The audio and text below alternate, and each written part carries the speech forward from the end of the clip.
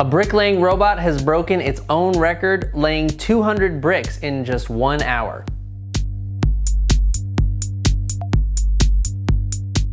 Meet the Hadrian X. The machine is made by an Australian company called Fastbrick Robotics, or FBR for short. For reference, human bricklayers typically lay 300 to 500 bricks per day, with the record being an astonishing 914 bricks in just 1 hour. The Hadrian X's 200 bricks per hour may sound slow in comparison, but it's not using ordinary bricks. These are made special for the Hadrian X by FBR, and they're 12 times larger than standard house bricks. FBR says that its specially made bricks are lighter, stronger, and will minimize waste. But the Hadrian X isn't limited to these special bricks. It can also be used with standard bricks in a range of different sizes. The adhesive that joins the bricks is also an FBR original, drying and setting in 45 minutes as opposed to mortar, which can take 1 to 2 days to set. To compensate for wind, vibrations, and other natural disturbances which may disrupt the bricklaying process, the Hadrian X uses something called dynamic stabilization technology to remain steady and precise. For ease of transport, the Hadrian X is seen here mounted to a truck, but FBR says that its bricklaying robot could also be mounted to boats, barges, cranes, and more.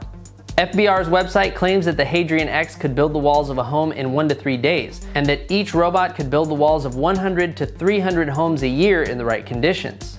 Human technicians and operators are needed to set up and feed bricks into the Hadrian X, but once it's up and running, it is fully autonomous, using 3D models to guide its brick placement. The Hadrian X bricklaying robot isn't commercially available yet, but this bricklaying robot is. Meet the SAM 100, made by Construction Robotics. This 3,000-pound semi-automated mason was the first commercially available bricklaying robot and has been laying bricks on construction sites for a few years now. The SAM 100 is primarily used for what is called veneer masonry, meaning these bricks aren't going to be holding up the weight of the structure being built. Like the Hadrian X, the SAM 100 works off a 3D model, but unlike the Hadrian X, the SAM 100 only works in straight lines, with human masons placing the bricks on the corners. The SAM 100 usually works in conjunction with 3 to 4 people, but that number can vary depending on the specifics of the job. The SAM 100 works with a range of different brick sizes, including standard bricks from 8 to 12 inches, as well as cut bricks down to just 4 inches. If you've got a project that requires larger building blocks, Construction Robotics has a machine for that too, called the Mule.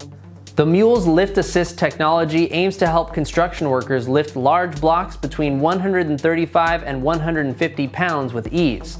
And unlike the SAM 100, the Mule allows masons to place blocks with their own hands, just without the strain of having to lift it themselves. While it is likely that the SAM 100 will reduce the number of masons required for a job, Construction Robotics says the goal of this technology is not to replace human workers, but to improve productivity, safety, and health.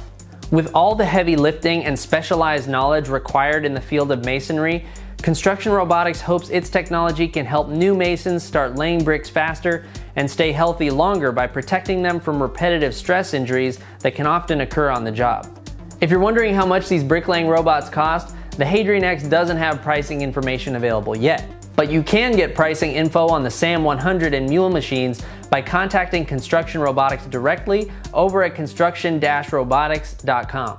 What do you think of these bricklaying robots? Let us know down below. As always, thanks so much for watching. I'm your host, Jesse Orrell. Stay safe out there, everybody.